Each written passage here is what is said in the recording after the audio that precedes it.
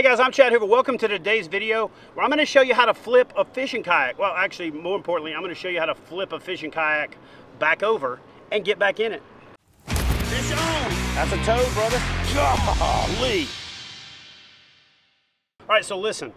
If you fish out of a kayak, it is inevitable that at some point you're going to potentially end up in the water. So this is a drill that I highly recommend that you do. Now, I have stripped down my fishing gear for the purpose of demonstrating this video because I'm not risking losing some of my precious fishing gear to show you knuckleheads how to get back in a kayak. But I would also recommend trying this with some dummy gear if you can, specifically an old fishing rod or something like that, to show how much drag it creates when you've got a fishing rod in a vertical rod holder or in a rod holder that's, you know, mounted to your boat or something along those lines.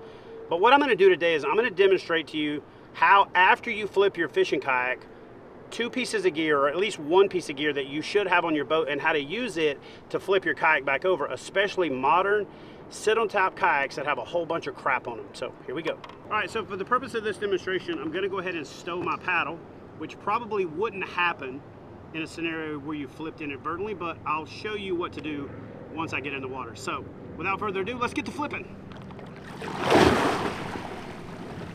Okay, first and foremost, you just flipped your fishing kayak. The number one thing that you want to do is remain calm. You want to grab your PFD, pull it down, because most of us fat boys wear it loose, and you want to go ahead and cinch down your bottom straps so that it doesn't float up and it's actually assisting you. If your PFD is up in your face and you're holding it with your arms, you're not going to be able to do what you need to do. So what I'm going to do is I'm going to hand over hand my way to the front of my boat. The reason for that is I always keep a drag strap on all of my fishing kayaks. In this particular instance, I have the ADS, the adjustable drag strap from the folks at Rogue. The reason that this strap is so awesome is I can simply take it off of the front handle, and I'm going to hand over hand my way down the side of the boat. Again, especially if there's current, you do not want to lose contact with your boat. Your boat and your PFD are life at this point. So what you want to do is you want to take the loop, you want to go through the handle of your boat, take the handle and go back through the loop. Now, I've got the adjustable drag strap set to where it is the perfect length to reach my cockpit. What I'm going to do in this scenario is I'm going to expose the buckle, I'm going to press down on it, and I'm going to make it not quite as long as I can, but as long as I can to where I can get it up on top of the boat. I'm going to take the handle and I'm going to throw it to the other side. That's going to hold my strap. Now I'm going to hand over hand my way back around the boat to get to the other side. This is where the whole bunch of fishing gear comes into play. Now, again, if at any time, if you're an older dude or an out of shape dude, get a hold of the handle of the kayak, lean back, cross your legs, and rest for a second. The number one thing you don't want to do is freak out, and you don't want to get your heart rate up to further accelerate the problem and end up with a worse medical condition that we had before. The cool thing about this ADS is it comes with the loop already built in. Now, you can do this with a Yakima strap, an NRS strap, or one of those types of straps, but the cool thing about this strap is I can adjust it by pulling the boat to me, getting my foot in the strap, just like so, and grab the tag in right here.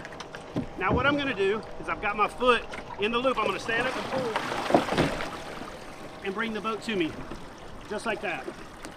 So I'm going to come around, demonstrate one more time what I did. I simply took the strap, put it over my foot, brought my knee up in front of me, got a hold to the boat and the strap itself, and just lean back and use my body weight to pull the boat over on top. Now, when you've got rods and reels and lures and line and depth finders and things like that, it's going to be a little bit more difficult, which is why you have to commit. So what I'm going to do is I'm going to flip the kayak back over. I'm going to do it one more time. I'm going to show you guys exactly what I'm talking about. So we're going to flip this boat back over, just like so. I'm going to get this tag in. I'm going to lay it right there. What that's going to do with the ADS is it's going to allow me to pull some slack as I flip over. So again, I'm going to take the strap, put it on my foot, grab the strap, line it up with the center of the boat, and my handle, grab the tag in, get up as far as I can. You're going to stand up and fall back. You're gonna catch the boat with your hand. Now you've got your boat righted. The next thing you're gonna want to do, the first thing you're gonna want to do is try to lay your seat down if you can. So if you got a BlackPak or something like that, this may not be possible, but again, this is one of those things you want to do if you can. Lay your seat down, okay? I like to come in from the other side of the boat, so I'm going to come back around. This is yet again another cool benefit of this ADS. What I can do is I can take this strap, I can take the loop and get it on my foot, okay? Then I can take that strap and loosen it up, or tighten it up. Now I've got a little bit of a boost to help me get back in the boat. What I want you to remember when it comes to getting inside of a fishing kayak is you want to do belly, boat, butt. So again, I've got this ADS helping me out a little bit. I'm basically going to pull up and launch myself onto the boat. All right, guys, so here we go. I got this ADS helping me out a little bit. So I'm simply going to pull up and launch myself onto the boat, get the belly on there first.